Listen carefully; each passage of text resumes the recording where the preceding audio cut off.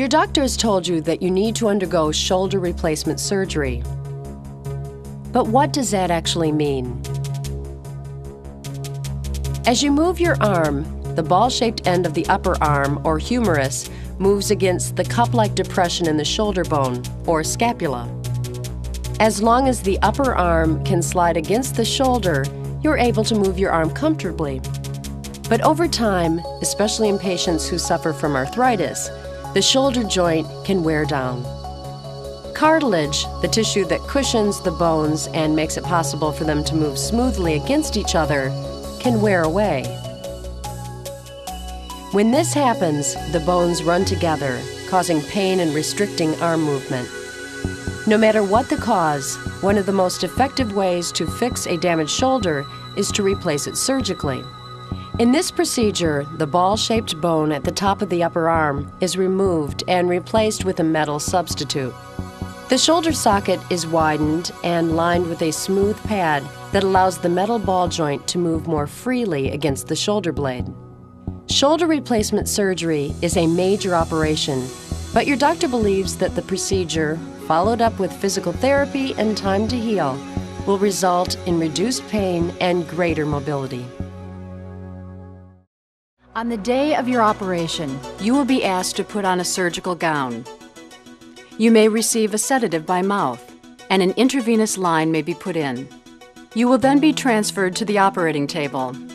In the operating room, the anesthesiologist will begin to administer anesthesia, probably anesthesia by injection and inhalation mask.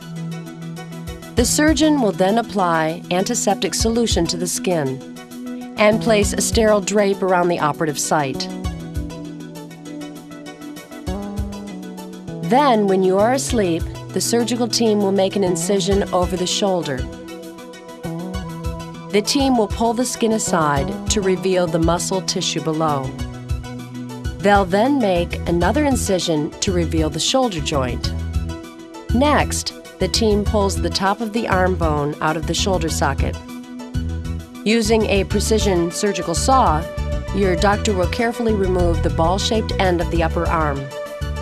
Then the surgical team will use a high-speed drill to hollow out the top of the arm bone.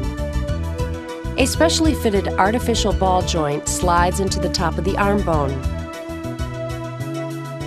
Next, your doctor will smooth the inner surface of the shoulder socket. Once the socket has been thoroughly cleaned, the artificial lining will be secured in place. The artificial ball joint is turned inward and fit into the socket, and the team carefully checks to make sure it fits and allows the full range of normal motion. Muscle and other tissues are closed over the joint using dissolvable stitches. A temporary draining tube may be added. Finally, the skin is closed with sutures and protected with sterilized strips.